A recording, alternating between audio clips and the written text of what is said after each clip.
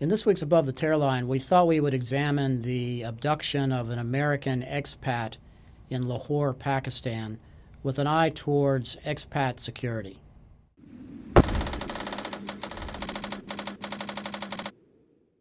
Last weekend, Warren Weinstein, an employee of J.E. Austin Company, a USAID contractor in Lahore, Pakistan, was abducted from his home at 3 o'clock in the morning.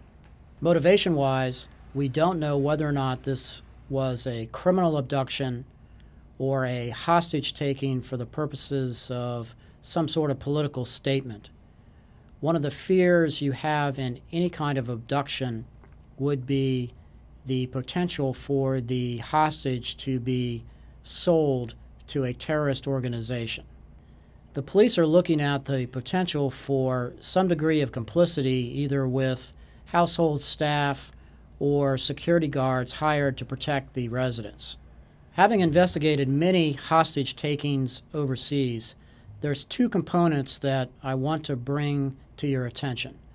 The first being it's important that you have trusted and vetted security as well as household staff that you're bringing into your home to rule out the potential for an inside job or complicity.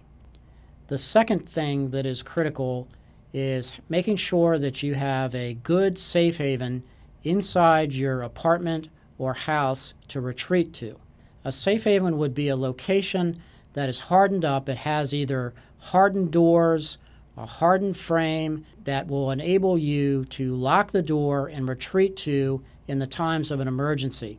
Ideally, you would have an ability to communicate from that safe haven with an outside line or a cell phone that's stored there so you can call for help.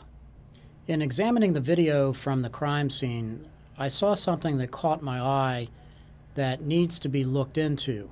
Whether or not this has anything to do with the case, it's the kind of lead that you need to run down.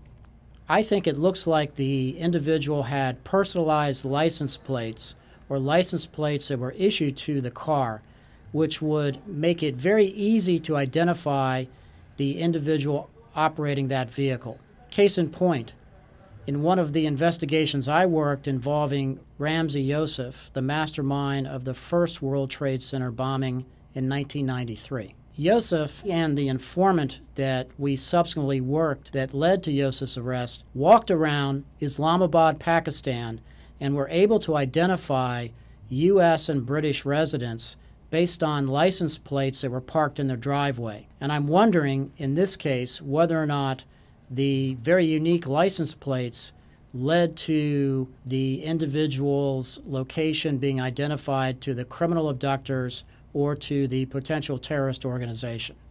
The above the Tearline aspect with this video is complacency had probably done Mr. Weinstein in.